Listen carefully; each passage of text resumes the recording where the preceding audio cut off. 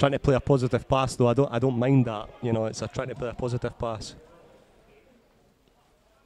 It's into Cammy Gill's hands there, so Cammy Gill going long here, I think.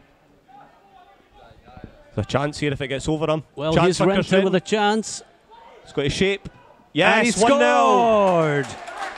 Well, I think the Brechin players, for a second, were looking for offside, but there doesn't seem to be too many complaints there. No, it wasn't offside. Yep. I was watching it because they played such a high line. That's why they got caught on the ball there. I was watching bang along the line of it. And again...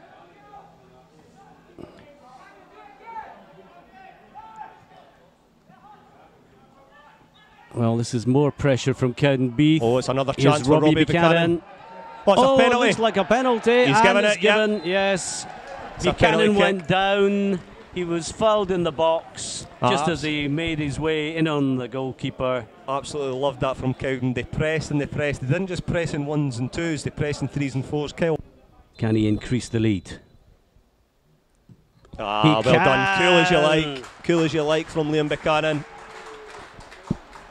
That's the front two scored.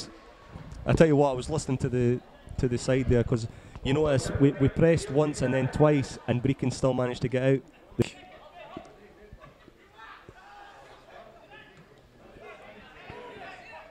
Well won by Craig Barr. And Bucks again doing really well. Well, young Max does well there. Nice spreads little ball out to Gary Wood. He's got to block that. Got to block it. It's a goal. It's a goal, and a well-taken goal at that by Gary Wood.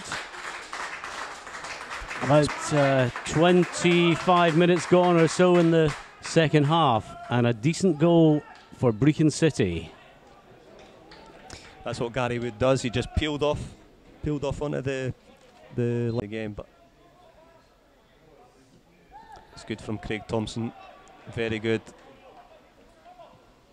Oh, well, his final ball wasn't good. Claiming a foul, but the referee's not interested. Here come Brechin again. It's a good ball. Down the wing to Cox. Todd's marking him. This is dangerous. That's stupid. It's a penalty. It's a stupid tackle from Jamie Todd. So it's Kieran Ingalls who's got to take the spot kick for the Glebe Park man. Good penalty. And it's a super penalty. The sides are now level. 2-2. 2 penalty kicks to see who gets an extra point for the league. But this will probably mean, with a draw, means that Cowdenbeath probably are going to struggle to qualify. They'll probably have to go away and beat Livingston, if that's even enough, to be honest. Whereas if we won today, we could have even potentially went to Livingston needing just a draw. Oh, it's a chance. Renton with a goal by Renton. It's a goal by Renton.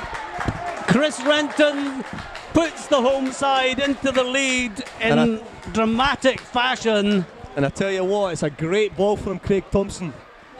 I was just going to wait to say I was expecting the Blue Bazil TV man in the match, and I was swithering between Robbie Buchanan and Craig Thompson. I'm going to give it to Craig purely because of that ball.